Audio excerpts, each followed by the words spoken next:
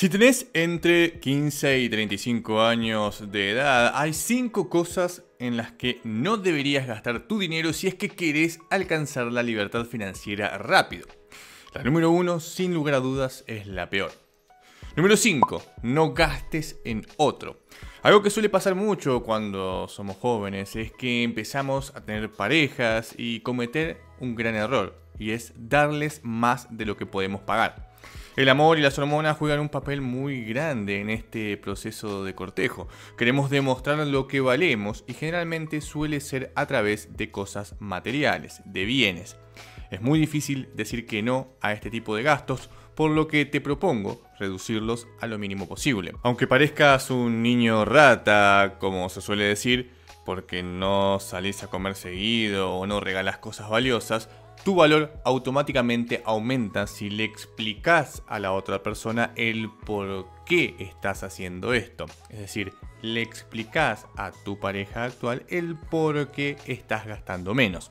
Si realmente es una persona que te aprecia, va a entender este proyecto más grande al cual estás aspirando y tal vez hasta ponga su granito de arena apoyándote con salidas a comer donde pagan la mitad cada uno. Sé que puede ser un poco duro, por lo que no es necesario que reduzcas al máximo todo esto, sino que en vez de salir a comer todos los fines de semana, salí a comer 1 o 2 veces al mes y el resto prepara comida en casa o hace un picnic.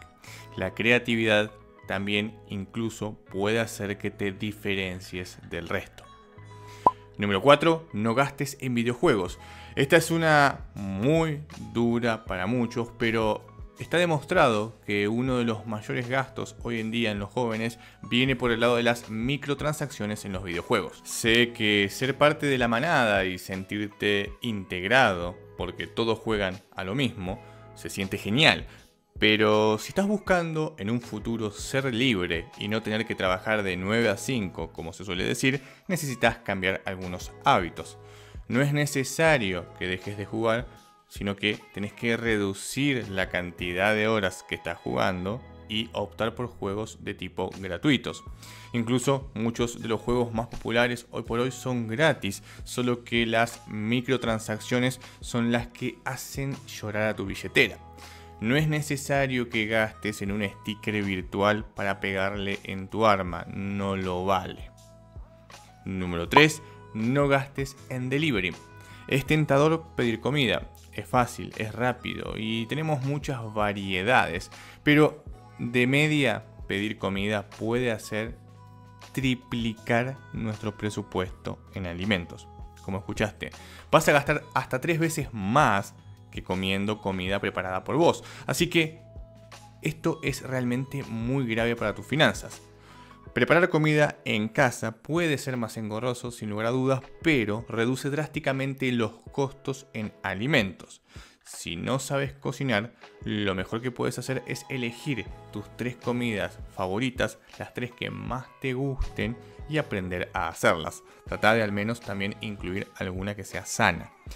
Primero busca la versión simplificada del plato que te gusta y luego puedes ir avanzando hacia algo mucho más complejo. Solamente 3 comidas es suficiente para tener variedad y no cansarte en un principio. Anda haciendo un listado con las comidas que vas aprendiendo a preparar y tenerlo siempre a mano como si fuera un catálogo. Esto te va a ayudar a recordar en qué sos bueno cocinando y variar tus comidas. Muchas veces no sabemos qué comer y pedimos comida a domicilio porque simplemente tienen un catálogo. Hacé tu propio catálogo en casa con las comidas que vos mismo sabés preparar. Número 2. No gastes en cigarrillos. Sé que a esta edad cualquier cosa que te acerque a la manada y te haga sentir y ver genial es espectacular. Pero este tipo de cosas no tienen ningún beneficio más allá justamente de estar con la manada. Es muy difícil no fumar si todos alrededor tuyo están fumando. Sos, entre comillas, el rarito que no fuma. Pero algo que puedes hacer es buscar algunas frases graciosas para responder cuando te ofrezcan fumar o simplemente decir que no te gusta. Te van a insistir y mucho. La gente que se está dañando y sabe que se está dañando necesita la confirmación de otras personas para no sentirse solo. De ahí que siempre insistan en que fumes. Ellos no quieren estar solos en su entierro. Y si eventualmente esto te aleja del grupo, aunque realmente no debería, porque hoy por hoy no debería alejarte del grupo el no fumar, entonces puede que la vida te esté dando una señal. Tampoco uses vapers, ya que está demostrado que son igual de dañinos y aún más costosos. Salva tu billetera y de paso tu salud. Y número 1, no gastes en apuestas. Últimamente está de moda el tema de las apuestas virtuales. Las vemos en todos lados, desde el fútbol hasta en las películas.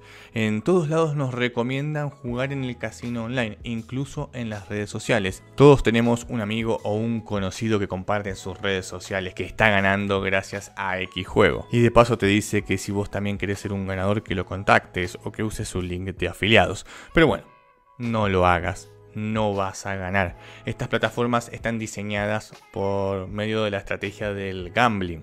Básicamente están pensadas para que nunca dejes de jugar, con micropremios que hacen que sientas adrenalina y también te eleven tu dopamina.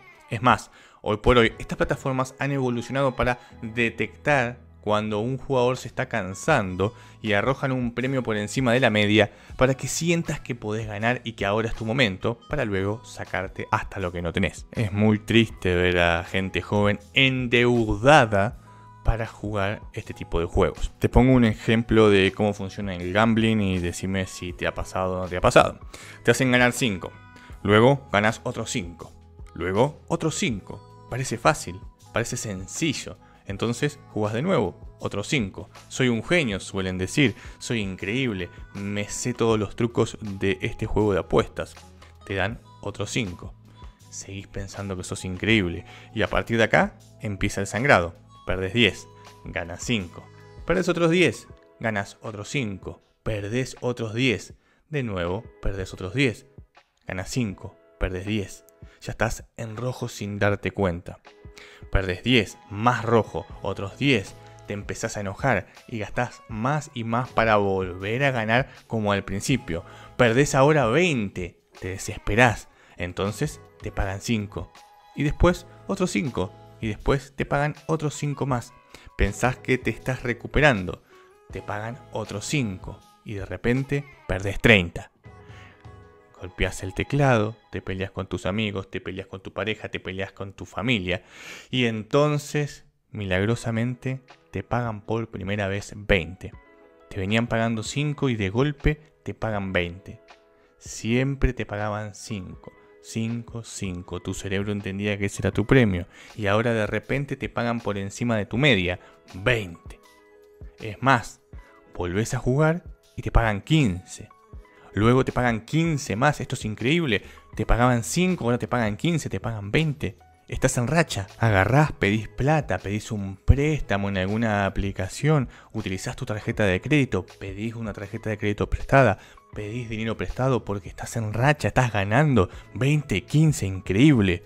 Encima conseguís ese préstamo, lo utilizás para jugar, te pagan 20 más. O sea, de vuelta volvés a ganar y de repente perdés 30. No lo puedes creer porque estás en racha, volvés a jugar, perdés 40, perdés 50, te dejan en 0. Te quedaste pelado. No tires tu dinero en esto. Déjame en la caja de comentarios en qué otra cosa recomendás no gastar.